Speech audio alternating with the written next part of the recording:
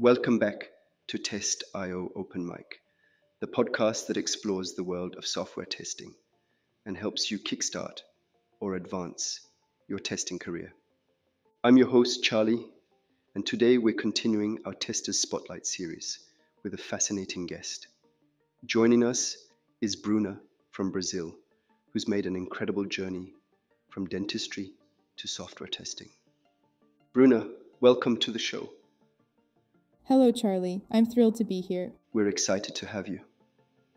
Before we dive into your testing journey, I hear you're quite the gamer. What's your current favorite game on your PS5? Oh, that's a tough choice. I would say that Spider-Man has been my favorite these days.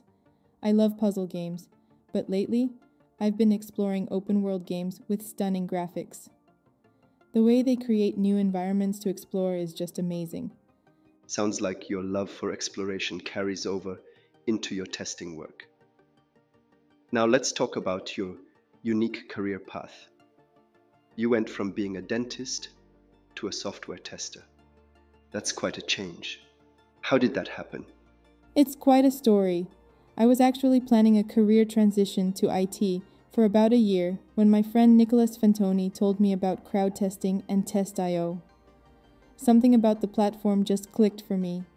It fueled my desire to pursue this dream, and I started dedicating all my free time to learning and participating in test cycles. That's fascinating.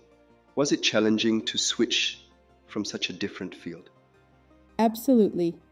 I have a master's degree in dentistry, specializing in dental prosthetics, so it has nothing to do with testing or software. It was a big leap, but with my wife's support and the opportunities at Test.io, I finally found the courage to pursue my dream job in IT. Now, I'm enrolled in a QA course to further improve my skills. Your dedication is impressive.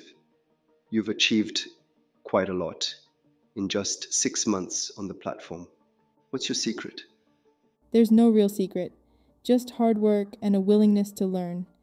I read the academy materials multiple times, asked a lot of questions to those who are more experienced than me, focused on writing clear reports, and stayed active on Discord. The tournament for newbies was a game changer for me. I even woke up at 5:30 a.m. to participate. Wow, that's commitment. Now you're an onboarding manager. What's that experience been like? It's been incredible.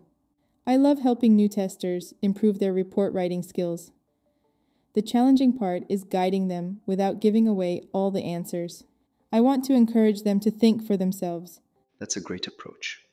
Now let's take a quick detour to Brazil. On Discord, you mentioned some interesting facts about your country. The electric showers caught my attention. That sounds both fascinating and slightly terrifying. It does sound scary, doesn't it? But it's completely normal here, all the wires exposed. We're also known for our unique foods. Have you ever heard of cochinha or pão de queijo? I have. They are delicious. Before we wrap up, I'm curious. What's next for you in your testing journey? I'm really excited to learn more about test automation and dive deeper into hardware and software testing.